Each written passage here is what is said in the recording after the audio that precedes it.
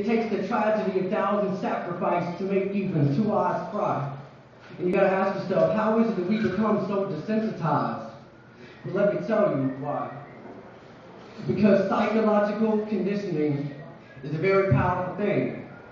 It's left us paralyzed in a better lives. We're so suspicious of one another because of the color of our epidermis and our eyes. That's why they killed Malcolm X when Mecca helped him to realize. Whenever he changed up his rhetoric, they killed the man like a heretic.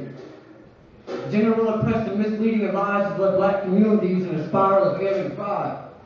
And it's let people of various descent really believe that they're nothing more than just generic white. It's alive and well. A certain centrism has made these beautiful dark-skinned queens feel the need to wear these weaves. It's got my other brothers stepping on their own community's toes for some real fast G's. And it's absolutely reinforced my own peeps' racist ways of thinking. See, Fox News is what they really believe. And to add insult to social injury, the higher education system isn't even what it seems.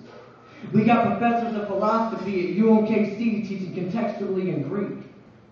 They're leading masses of students to believe that the love of truth and knowledge and wisdom is originally just a European thing. See, I know my poetry says a lot of bold shit, but I'm ready and willing to do or die for this.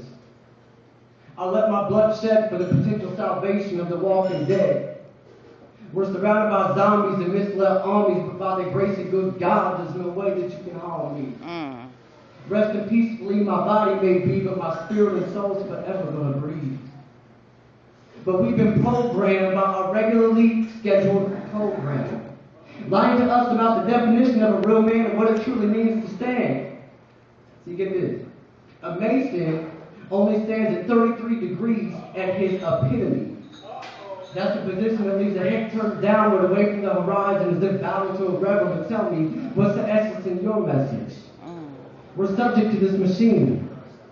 They built a bump to the population just like a trampoline. On the 1st and the 15th, we get our hands on a little bit of green, then we bounce it right back up to the elites of the hierarchies. We indulge in all these material things. See, I've reached a point you couldn't possibly try to convince me that I'm delusional as I speak. My time with the Spirit inspired all these words in me. See, even that dollar bill regards the origin of God's will. The eagle and flight abreast of the pyramid, the inspiration within the Egyptians and through them what God did. They're still over there fighting over the goddess strip while Ethiopia stands forgotten and humble just as the original man did. Oh, how deceptive are the words they spit, but as a collective we just soak it up like we fucking love it. Yeah, like we can't get enough of it. We just keep drinking that sparkling, pretty poison. But tell me, how strong do you feel peace and contentment when you sit naked alone and just breathe? How often do you submit to the Spirit from the stains of your knees? Minus the Facebook and all the mindless tweets, do you step away for a moment of silence aside from all your selfish desires and all your greeds? See, we as the people are in dire need. My military service has served me. It allowed me to see the notion of these corporatized OGs as they promote intimidating presence across our international seas. And then to build on a foundation while affirming what was already a suspicious belief in me that we're all the same underneath.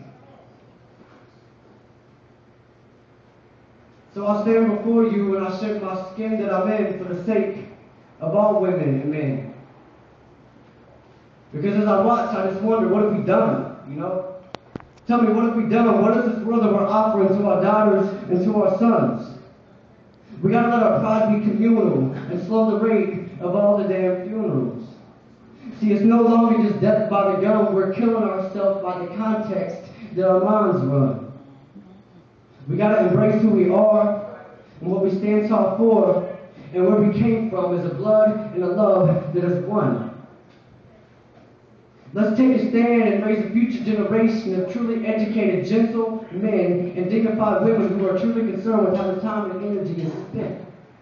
And at the day's end, peace, truth, and blessings be upon you. A people that's oppressed and depressed as we've ever been. Thank you for your time.